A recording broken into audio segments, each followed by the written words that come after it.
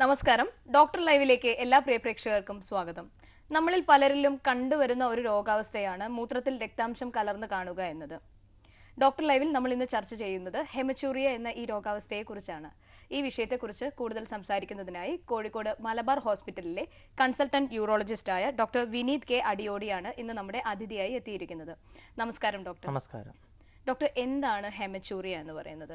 Haematuria എന്ന് പറഞ്ഞാൽ മൂത്രത്തിൽ രക്തം കാണുന്ന ഒരു അവസ്ഥയാണ്. അത് ചിലപ്പോൾ നേരിട്ട് നമ്മൾ മൂത്രം ഒഴിക്കുമ്പോൾ കാണുന്നതാകാം, അല്ലെങ്കിൽ മൂത്രം ടെസ്റ്റ് ചെയ്ത് വരുമ്പോൾ അതിൽ മൂത്രത്തിൽ രക്താംശം ഉണ്ടെന്ന് ഡോക്ടർ പറഞ്ഞ് നമ്മളടുത്ത് റെഫർ ചെയ്തിട്ടാണ് ചില രോഗികൾ വരാറ്. എല്ലാവരും ഭയപ്പെടുത്തുന്ന ഒരു രോഗാവസ്ഥയാണ്, പ്രത്യേകിച്ച് മൂത്രത്തിൽ പെട്ടെന്നൊരു രക്തം കാണുക എന്ന് പറയുന്നത്.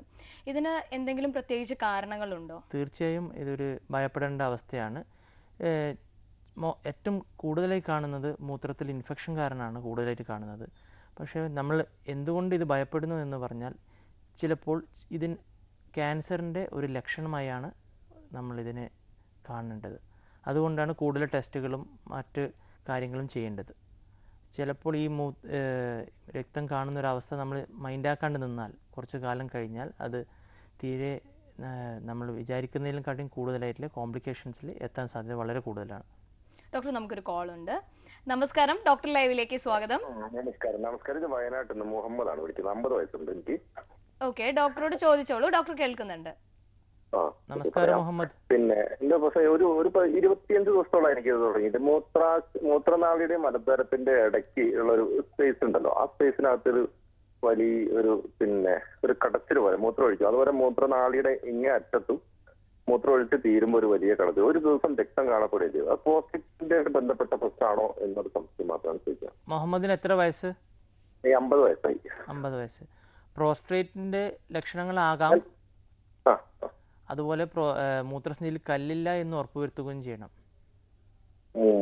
കല്ലില് ഇതിന് കൂടെ വന്നിരുന്നു. അത് 2 പ്രാവശ്യമായിട്ട് ഇപ്പൊ കല്ലിന്റെ പിന്നെ യൂറിനറി ഇൻഫെക്ഷൻ വന്നിരുന്നു. യൂറിനറി ഇൻഫെക്ഷൻ വന്ന സമയത്ത് അതിനകത്ത് ഒരു ആന്റിബയോട്ടിക് ഒരു തവണ ഒരു കോഴ്സ് കഴിച്ചിരുന്നു. അത് കഴിച്ച സമയത്ത് അത് പിന്നെ നിൽക്കുകയും പിന്നെ അത് കോഴ്സ് കംപ്ലീറ്റ് ചെയ്ത് തീർന്ന് ഒരു 2 ദിവസം കഴിഞ്ഞപ്പോൾ വീണ്ടും തുടങ്ങുകയും ചെയ്തു. പിന്നീട് ഞാൻ ഡോക്ടറെ കാണിച്ചിട്ടില്ല. പിന്നെ അതേ പ്രശ്നം തന്നെയാണ്. വീണ്ടും മൂത്രത്തിന് ഭയങ്കര ചൂട്, അങ്ങനെ മൂത്രത്തിന് ഒരു കൊഴുപ്പ് പോലെ ഇങ്ങനെയൊക്കെ കാണുന്നത്. അത് പ്രോസ്റ്റേറ്റ് ഗ്രന്ഥിക്ക് ഇൻഫെക്ഷൻ ആയാലും ഇതേ ലക്ഷണങ്ങൾ കാണാം.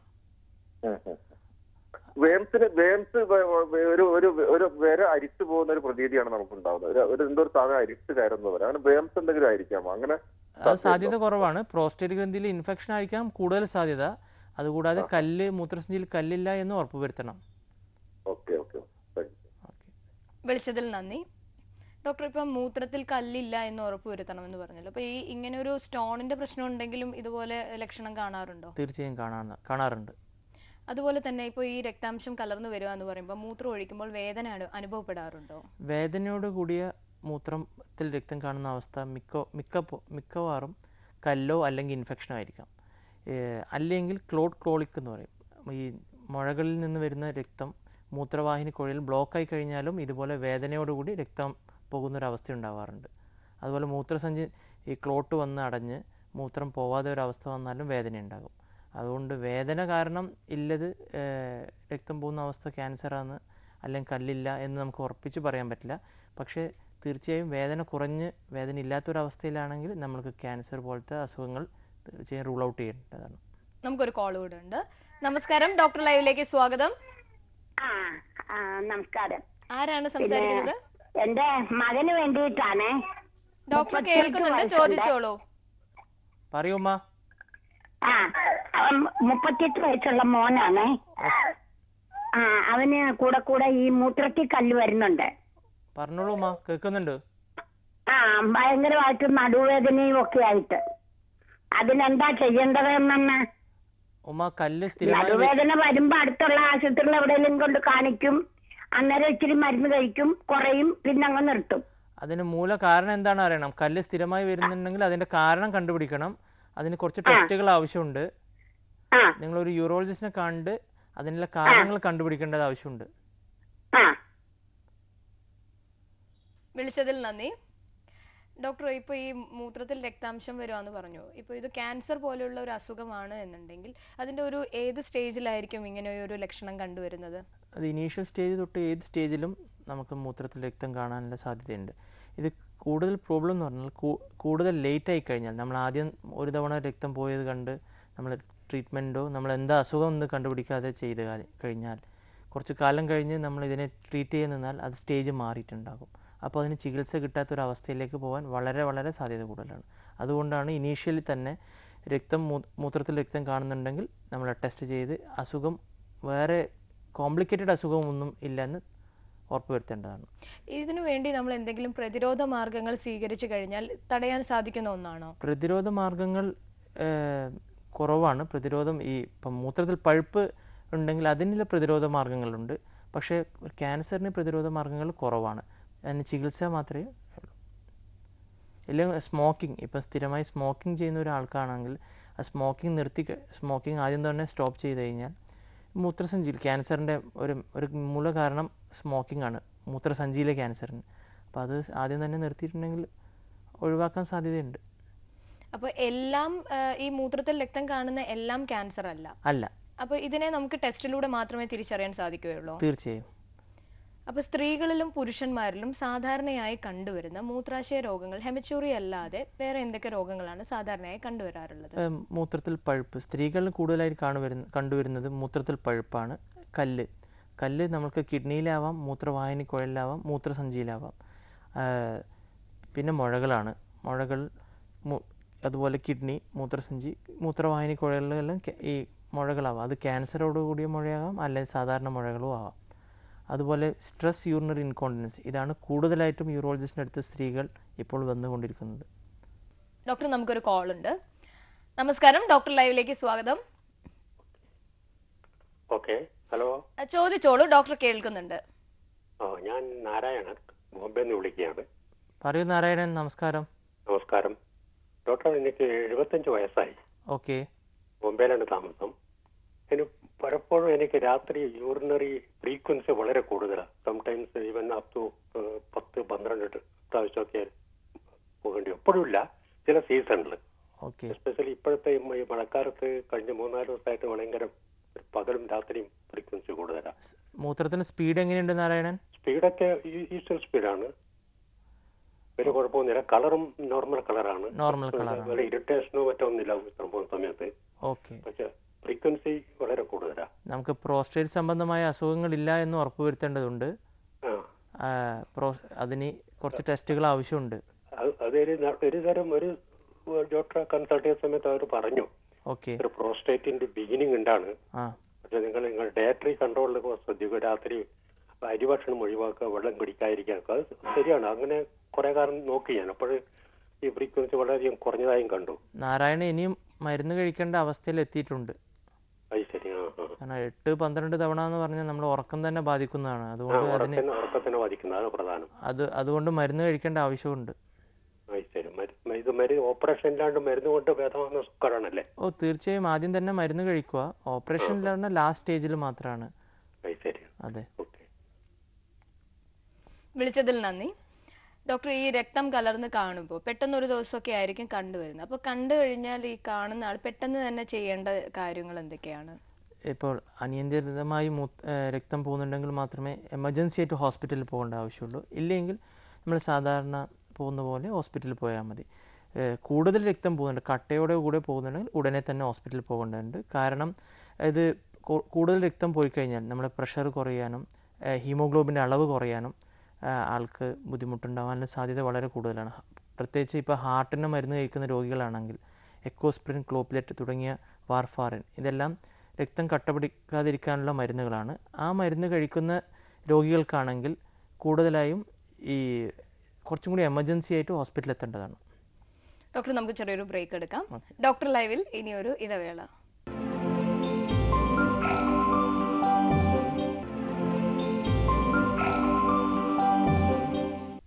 ഡോക്ടർ ലൈവ് തുടരുന്നു.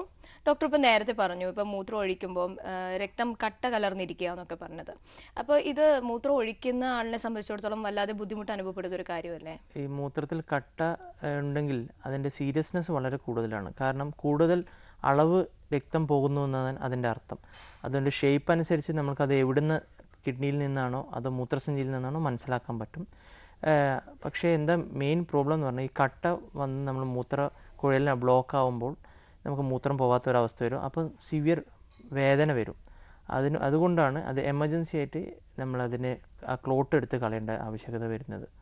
അതുപോലെ തന്നെ ഇപ്പം സ്റ്റോണിന്റെ കാര്യം നമ്മൾ കേൾക്കുന്നതാണ്. അപ്പോൾ ഈ കല്ലുകൾ കൂടുന്ന ഒരവസ്ഥയിലും ഇതുപോലെ കണ്ടുവരാറുണ്ട്.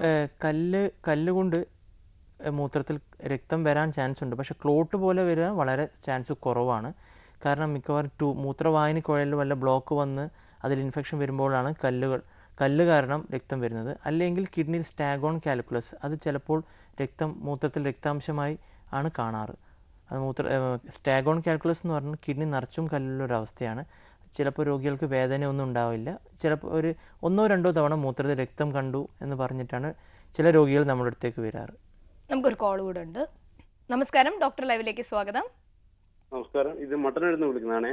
നമസ്കാരം, ചോദിച്ചോളൂ, ഡോക്ടർ കേൾക്കുന്നുണ്ട്. എനിക്ക് 2001 തൊട്ടിട്ട് 2 വർഷം കൂടുമ്പോൾ മൂത്രത്തിൽ കല്ല് വരാറുണ്ട്. ഓക്കെ. അത് ഞാൻ പച്ചമരുന്ന് കുടിച്ചിട്ട് പോകാറ്. എൻ്റെ ഒരു ബന്ധത്തിലൊരു ആളുണ്ട്, അയാള് നമുക്ക് പാലിലൊരു മരുന്ന് തരുന്നു. ഓക്കെ. അത് കണ്ടിന്യൂ ആയിട്ട് 2 വർഷം കൂടുമ്പോൾ വരുന്നുണ്ട്. ഓക്കെ.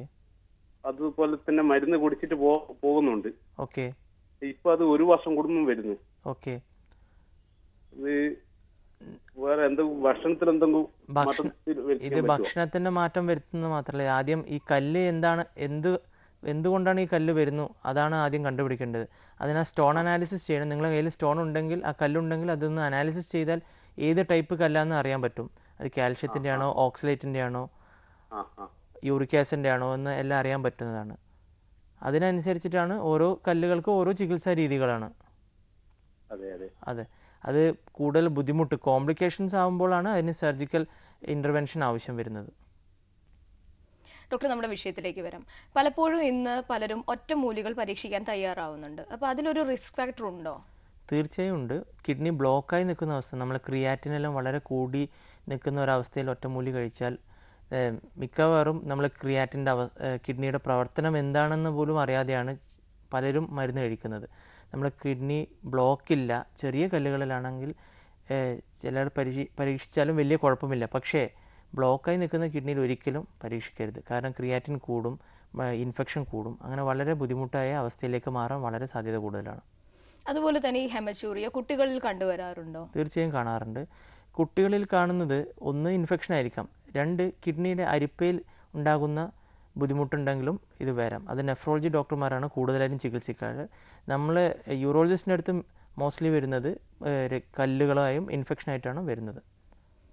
അതുപോലെ തന്നെ ഈ കുട്ടികളിൽ ഇപ്പോൾ ഈ ഡോക്ടർ പറഞ്ഞു ഈ അരിപ്പയിൽ കാണുന്നു എന്ന് പറഞ്ഞു, അതെന്താണത്? അത് ഗ്ലോമറുലർ നെഫ്രൈറ്റിസ് എന്ന് പറഞ്ഞ അസുഖം കൊണ്ടാണ് ചില കുട്ടികൾക്ക് ഒരു ഇൻഫെക്ഷൻ കഴിഞ്ഞ് കിഡ്നിയിലെ അരിപ്പയിൽ ചെറിയ ഫിൽട്രേഷൻ തകരാറുകൾ സംഭവിക്കുമ്പോഴാണ് മൂത്രത്തിൽ രക്താംശം, അതിൽ ആൽബുമിനും കൂടി ഉണ്ടാകും. അങ്ങനെ അത് നെഫ്രോളജി ഡോക്ടർമാരാണ് കൂടുതലായും ചികിത്സിക്കുന്നത്. അതിപ്പോൾ കുട്ടികൾക്കും ഇതുപോലെ തന്നെ രക്താംശം കലർന്ന് കാണുവാണോ? തീർച്ചയായും വേദന അനുഭവപ്പെടുവോ? കല്ലുകൾ കൊണ്ടും ഇൻഫെക്ഷൻ കൊണ്ടും തീർച്ചയായും വേദന ഉണ്ടാകും. ഡോക്ടർ, നമുക്കൊരു കോൾ കൂടെ ഉണ്ട്. നമസ്കാരം, ഡോക്ടർ ലൈവിലേക്ക് സ്വാഗതം.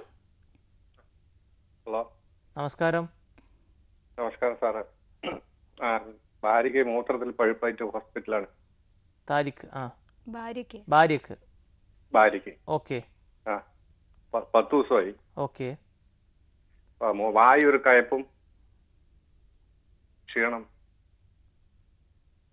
ചോദിച്ചോളൂ, കേൾക്കുന്നുണ്ട്. ക്ഷീണമായിട്ട് അഡ്മിറ്റ് ആക്കിയിരിക്കണം സാറേ. 10 ദിവസമായി കണ്ടിട്ട്. കൊല്ലത്തിൽ ഓരോ പ്രാവശ്യം വന്നുകൊണ്ടേയിരിക്കുന്നു. എല്ലാ വർഷവും ഇതുപോലെ മൂത്രത്തിൽ ഇൻഫെക്ഷൻ വരുന്നുണ്ട്? ഓക്കെ.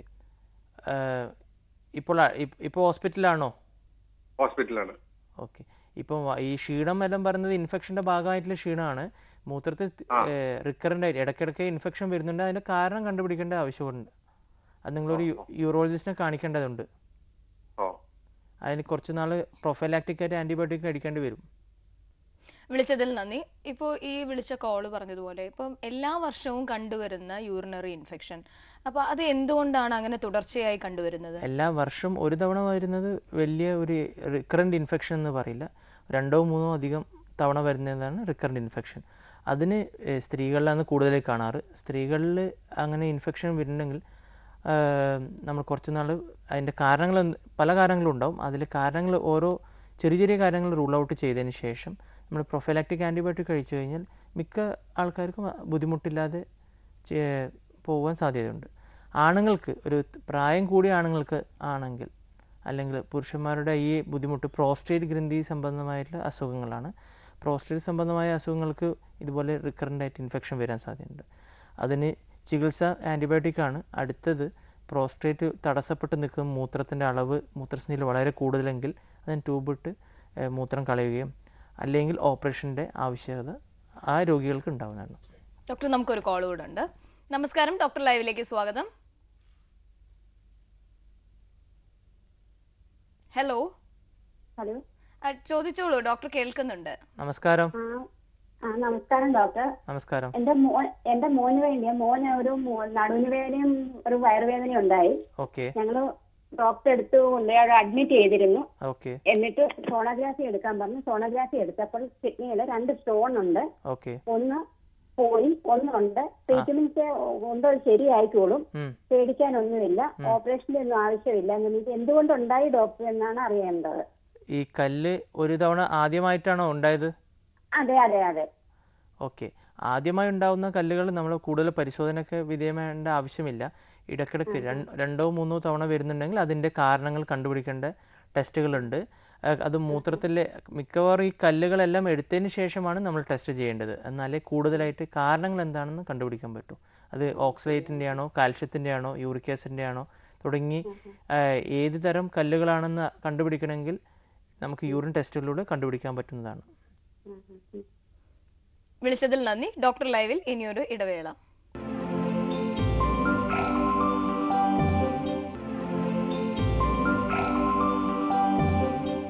ഡോക്ടർ ലൈവ് തുടരുന്നു. ഡോക്ടർ, അതുപോലെ തന്നെ ഇപ്പോൾ ഈ രക്താംശം നമ്മൾ കണ്ടു, ഇതിനെ നിസ്സാരമായി കണ്ടു, ചികിത്സിച്ചല്ല എന്നുണ്ടെങ്കിൽ എപ്പോഴാണ് ഇത് അപകടകാരിയായി മാറുന്നത്? ഇതിന് മൂല കാരണം എന്താണ്? ആദ്യം കണ്ടുപിടിക്കേണ്ട മൂല കാരണമാണ്. അതിപ്പോൾ ക്യാൻസർ തുടങ്ങിയ അസുഖങ്ങളാണ് നമ്മൾ ചികിത്സ ഉടനെ ആരംഭിക്കേണ്ടതാണ്. ആദ്യം തന്നെ ആരംഭിച്ചു കഴിഞ്ഞാൽ നമുക്ക് പൂർണ്ണമായും ഭേദമാക്കാൻ പറ്റുന്ന കുറേ അസുഖങ്ങളുണ്ട്. മുഴകൾ തന്നെ എല്ലാ മുഴകളും ക്യാൻസർ ആകണമെന്നില്ല. കിഡ്നിയിലെ ചില മുഴകൾ AML എന്ന് പറഞ്ഞ അസുഖങ്ങൾ മൂത്രത്തിൽ അനിയന്ത്രിതമായി രക്തം പോകുന്ന ഒരു അവസ്ഥ ഉണ്ടാക്കിയിട്ടാണ് മിക്ക രോഗികളും ഡോക്ടർമാരെ കാണിക്കുന്നത്. ആ അവസ്ഥ ഓപ്പറേഷൻ ചെയ്താൽ തന്നെ പൂർണ്ണമായി മാറുന്നതാണ്. ചില അസുഖത്തിന് ഈവൻ AML തന്നെ ചെറിയ AML ആണെങ്കിൽ പോലും മരുന്നിലൂടെ നമുക്ക് ഭേദമാക്കാൻ പറ്റുന്നതാണ്. അതുപോലെ മുഴകൾ, ക്യാൻസർ ആയ മുഴകൾ എന്തായാലും നീക്കം ചെയ്യേണ്ടതാണ്. അത് കിഡ്നിയിലായാലും മൂത്രസഞ്ചിയിലായാലും. മൂത്രസഞ്ചിയിൽ നമ്മൾ TURBT എന്ന് പറയുന്ന ഒരു പ്രൊസീജിയറാണ് ചെയ്യാറ്. അത് മൂത്രസഞ്ചി മൊത്തം എടുത്തു മാറ്റേണ്ടതല്ല, മുഴ മാത്രം എടുത്തു മാറ്റുന്ന ഒരു ചികിത്സാ രീതിയാണ്. സ്റ്റേജ് മാറിയാൽ സ്റ്റേജ് 3, സ്റ്റേജ് 4, ലാസ്റ്റ് സ്റ്റേജ് ആയിക്കഴിഞ്ഞാൽ മൂത്രസഞ്ചി മൊത്തം എടുത്തു മാറ്റേണ്ട അവസ്ഥ വരാൻ സാധ്യതയുണ്ട്. അതുകൊണ്ടാണ് ഇനീഷ്യൽ തന്നെ നമ്മൾ രക്തം വന്നിട്ടുണ്ടെങ്കിൽ രോഗനിർണയം നടത്തേണ്ട ആവശ്യകത പറഞ്ഞു മനസ്സിലാക്കുന്നത്. ഇല്ലെങ്കിൽ അത് സ്റ്റേജ് കൂടിക്കഴിഞ്ഞാൽ നമ്മൾ മൂത്രസഞ്ചി വരെ എടുത്തു മാറ്റേണ്ട സിറ്റുവേഷനിലേക്ക് പോകാൻ സാധ്യതയുണ്ട്. നമുക്കൊരു കോൾ കൂടെ ഉണ്ട്. നമസ്കാരം, ഡോക്ടർ ലൈവിലേക്ക് സ്വാഗതം. ഹലോ, നമസ്കാരം. Good morning sir. നമസ്കാരം. സാറേ, എനിക്ക് ഒരു 57 വയസ്സുണ്ട്. പറയൂ. സാറേ, ഞാൻ 57 വയസ്സുള്ള ഒരാളാണ്.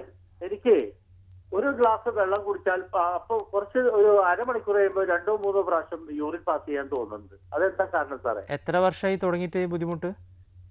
കുറച്ച് നാളായിട്ടുള്ള തുടങ്ങിയിട്ട്. അപ്പൊ ഞാൻ വൈകിട്ട് ചുക്കും ഈ മല്ലി തിളപ്പിച്ച വെള്ളം ഒരു കപ്പ് കുടിച്ചു കഴിഞ്ഞാൽ ഉറങ്ങുന്നതിന് മുമ്പ് 3-4 പ്രാവശ്യം എനിക്ക് മൂത്രം ഒഴിക്കാം. അപ്പൊ തന്നെ മുട്ടുന്നുണ്ട്. അതെന്താ കംപ്ലൈന്റ് അറിയാൻ കഴിയും? അത് പ്രോസ്റ്റേറ്റ് ഇല്ല എന്ന് നിങ്ങൾ ഉറപ്പ് വരുത്തേണ്ടതുണ്ട്. പിന്നെ രാത്രി കുറച്ച് നേരത്തെ വെള്ളം കുടിക്കുക. ഉറങ്ങാൻ കിടക്കുന്നതിന് ഒരു 1-2 മണിക്കൂർ മുന്നേ തന്നെ വെള്ളം കുടിക്കുക.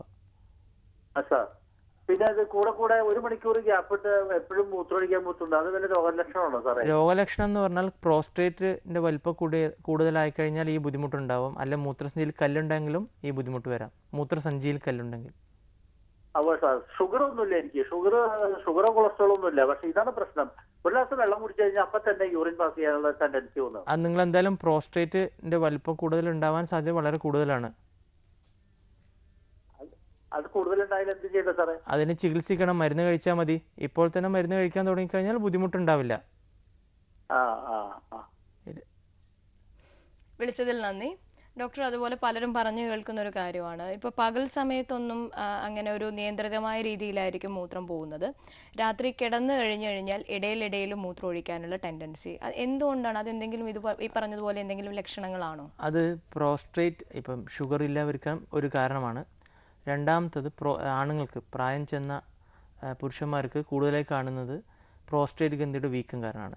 അല്ലെങ്കിൽ സ്ത്രീകളിലും ഇതുപോലെ ഉണ്ടെങ്കിൽ ഓവർ ആക്റ്റീവ് ബ്ലാഡർ, അതൊന്ന് റൂൾ ഔട്ട് ചെയ്യേണ്ടതുണ്ട്. ഈ പുരുഷന്മാരിൽ കാണുന്നത് പ്രോസ്ട്രേറ്റും അതുപോലെ കല്ലുകൾ, മൂത്രസഞ്ചിയിലെ കല്ലും ഇതുപോലെ തന്നെ ഇടയ്ക്കിടയ്ക്ക് മൂത്രമൊഴിക്കാൻ, രാത്രി കാലങ്ങളിൽ മൂത്രമൊഴിക്കാൻ സാധ്യത വളരെ കൂടും. പിന്നെ മൂത്രത്തിൽ രക്താംശം ഉണ്ടാവാൻ സാധ്യതയുണ്ട്. ഇത് രണ്ടുമാണ് നമ്മൾ മെയിൻലി റൂൾ ഔട്ട് ചെയ്യേണ്ടത്. ഏറ്റവും കോമണസ്റ്റായ കാര്യങ്ങളാണ് ഇത് രണ്ടും. ഈവൻ മൂത്രസഞ്ചിയിലെ മുഴകളുടെ തുടക്കം ചിലപ്പോൾ രാത്രി കാലങ്ങളിലും പകലിലും ഇടയ്ക്കിടയ്ക്ക് മൂത്രമൊഴിക്കുന്ന ഒരു സിറ്റുവേഷനിലാണ് ഉണ്ടാവുക. നമ്മൾ വളരെ സാധാരണയായി ഇന്ന് കുട്ടികളിൽ തന്നെ കണ്ടുവരുന്ന ഒരു കാര്യമാണ് യൂറിനറി ഇൻഫെക്ഷൻ. അപ്പോൾ ഇന്ന് പൊതുവായി എല്ലാവരിലേക്കും കൊടുക്കാനുള്ള, അതായത് നമുക്കൊരു അഡ്വൈസ് കൊടുക്കുക എന്നുള്ള രീതിയിൽ ഡോക്ടർ എന്തൊക്കെ കാര്യങ്ങൾ ശ്രദ്ധിക്കണം? നമ്മൾ കൂടുതൽ വെള്ളം കുടിക്കുക, മൂത്രം ഒരിക്കലും കെട്ടിവെക്കുന്ന ഒരു സിറ്റുവേഷൻ ഉണ്ടായിക്കൂടെ, നമ്മൾ ഇടയ്ക്കിടയ്ക്ക് പോയി മൂത്രം ഒഴിക്കുക. മൂന്നാമത് നമ്മൾ ലോക്കൽ ഹൈജീൻ വളരെ ഇമ്പോർട്ടൻ്റ് ആണ്. ഇത് ഈവൻ വെള്ളം കൂടി ലോക്കൽ ഹൈജീനും തന്നെ വളരെ ഇമ്പോർട്ടൻ്റ് ആയിട്ടുള്ള കാര്യങ്ങളാണ്. ഇതിലൂടെ തന്നെ കുറേ ഒരു 50-60% നമുക്ക് ചികിത്സിച്ച് ഭേദമാക്കാൻ പറ്റുന്നതാണ്. ഈ തുടർച്ചയായി വരുന്ന ഇൻഫെക്ഷനാണ് നമ്മൾ പ്രൊഫൈലാക്റ്റിക് ആൻറ്റിബയോട്ടിക് കഴിക്കേണ്ടത് വരുന്നത്. കുട്ടികളിൽ കാണുന്ന മൂത്രത്തിൽ ഇൻഫെക്ഷൻ നമ്മൾ വേറെ സ്ട്രക്ചറൽ അനോമലീസ് ഒന്നുമില്ല എന്ന് ഉറപ്പുവരുത്തേണ്ടത്. സ്ട്രക്ചറൽ അനോമലീസ് എന്ന് പറഞ്ഞാൽ മൂത്രസഞ്ചിയിൽ നിന്ന് ചിലപ്പോൾ മൂത്രം കിഡ്നിയിലേക്ക് പോകുന്നൊരു സിറ്റുവേഷൻ ഉണ്ട്, അത് ഇല്ല. അതുപോലെ കിഡ്നിയിൽ ബ്ലോക്കില്ല എന്നും കുട്ടികളിൽ ഇല്ല എന്ന് ഉറപ്പുവരുത്തേണ്ട ആവശ്യകതയുണ്ട്. നമുക്കൊരു കോൾ ഉണ്ട്. ഡോക്ടർ നമസ്കാരം, ഡോക്ടർ ലൈവിലേക്ക് സ്വാഗതം.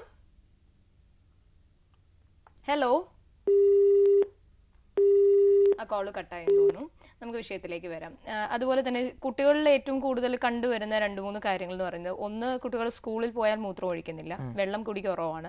അതുപോലെ തന്നെ ഈ പീരീഡ്സ് സമയത്ത് കുട്ടികൾ യൂസ് ചെയ്യുന്ന പാഡിൻ്റെ സാനിറ്ററി നാപ്കിൻ യൂസ് ചെയ്യുന്നതിലുള്ള പ്രശ്നങ്ങൾ. അപ്പോൾ ഇത് കുട്ടികളിലേക്ക് എന്നുള്ള രീതിയിൽ എന്താണ് ചെയ്യേണ്ടത്? സാനിറ്ററി നാപ്കിൻ നമ്മൾ യൂസ് ചെയ്യേണ്ടത് ആവശ്യകതയുണ്ട്. ചിലപ്പോൾ ചിലർ തുണിയാണ് യൂസ് ചെയ്യുന്നത്. തുണി മാറ്റി നാപ്കിൻ യൂസ് ചെയ്താൽ കുറേ ബുദ്ധിമുട്ടെല്ലാം മാറാൻ സാധ്യതയുണ്ട്. രണ്ടാമത് കുറേ ടൈം ഈ നാപ്കിൻ ചേഞ്ച് ചെയ്യുന്ന ഒരു 3 hours, വിത്തിൻ 3 hours എന്തായാലും മാറ്റമുണ്ടാവും. അതുപോലെ തന്നെ ഡോക്ടർ, ചില ടാബ്ലറ്റുകളുടെ അമിതമായ ഉപയോഗം ഇങ്ങനെ ഒരു അവസ്ഥയിലേക്ക് വരാൻ സാധ്യതയുണ്ടോ? ചില ടാബ്ലറ്റ് കാരണം ഇത് വരാൻ സാധ്യതയുണ്ട്. മൂത്രത്തിൽ രക്തം കാണുന്ന അവസ്ഥയുണ്ട്. മെയിൻലി ആൻറ്റി പ്ലേറ്റ്ലെറ്റ്സ്, നമ്മുടെ കാർഡിയോളജി രോഗികൾക്ക്, ഹാർട്ടിന് സംബന്ധമായ അസുഖങ്ങളുള്ള രോഗികൾക്കാണ് കൂടുതലായിട്ടും ഇത് വരുന്നത്. അത് അവർക്ക് പ്രോസ്ട്രേറ്റും വിത്ത് ഈ ഹാർട്ടിൻ്റെ മരുന്ന് കൂടി കഴിക്കുമ്പോഴാണ് കൂടുതൽ കാണുന്നത്. രണ്ടാമത് എന്ന് പറഞ്ഞാൽ നമ്മൾ ഈ ചില മരുന്നുകൾ കാരണം മരുന്നിൻ്റെ കളർ മൂത്രത്തിലൂടെ പോകുമ്പോൾ കളറ് കുറച്ച് രക്താംശം പോലെ തോന്നും, പക്ഷേ അത് രക്തമാവണമെന്നില്ല. ഈ TB മരുന്നുകൾ, റിഫാംബസിൻ പോലെ മരുന്നുകളെല്ലാം കഴിക്കുമ്പോൾ മൂത്രത്തിൻ്റെ ചുവപ്പ് കളറാണ് ചിലപ്പോൾ ആൾക്കാർ വന്ന് പറയാറ്. പക്ഷേ അത് ഒരു പേടിക്കാനായിട്ടുള്ള ബുദ്ധിമുട്ടല്ല. പക്ഷേ മെയിൻലി ഈ മരുന്ന് പറഞ്ഞാൽ വാർഫാറിൻ, എക്കോസ്പ്രിൻ, ക്ലോപ്ലെറ്റ്, ഇങ്ങനത്തെ രക്തം കട്ട പിടിക്കാതിരിക്കുന്ന മരുന്ന് കാരണമാണ് മൂത്രത്തിൽ രക്താംശം കൂടുതലായും കാണുന്നത്. ഈ വിഷയത്തെ ഇത്രയും വിശദീകരിച്ചതിൽ ഒരുപാട് നന്ദി. ഡോക്ടർ ലൈവിന്റെ ഇന്നത്തെ അധ്യായം ഇവിടെ പൂർണ്ണമാകുന്നു. പുതിയൊരു അധ്യായത്തിലൂടെ പുതിയ വിഷയവുമായി വീണ്ടും കാണാം. നന്ദി, നമസ്കാരം.